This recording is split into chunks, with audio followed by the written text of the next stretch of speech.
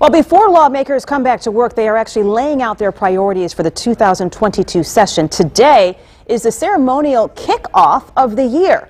And our Fox 59 State House reporter, Kristen Askow, she was right in the middle of it all. Kristen, so what is on the agenda that we can look forward to this year? Well, Fanchen, quite a few items the House Speaker laid out today involving several issues, including schools, education, government spending, health care, and giving money back to Hoosier taxpayers, among several other issues. Now, the House Speaker today called on Democrats to work with him and the Republican supermajority to get some of these items done. And today, the House Minority Leader told me he believes there is room for bipartisanship on some of these priorities. With the fall of the gavel, the Indiana legislature kicks off a new session, starting with leadership listing its biggest priorities.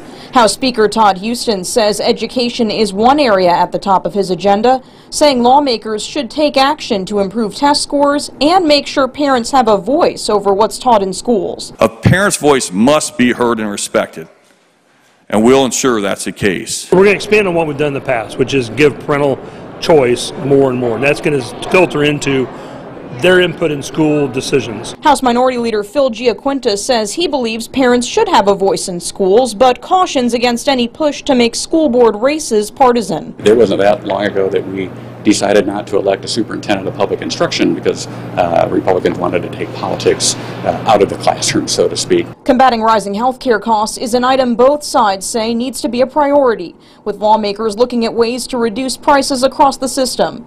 And House leadership wants to find other ways to give money back to Hoosier taxpayers as well, aside from the automatic $545 million tax refund going out early next year. Whether it's from, as we look at some of our spending issues, where we invest our money, etc., I think we have to keep a sharp eye on where inflation is going. Democrats say they're not opposed to tax cuts as long as they don't hurt certain areas like local governments. There's other things that we can do with targeted tax cuts just to help benefit Hoosiers. Then I'm certainly we'll take a look at those.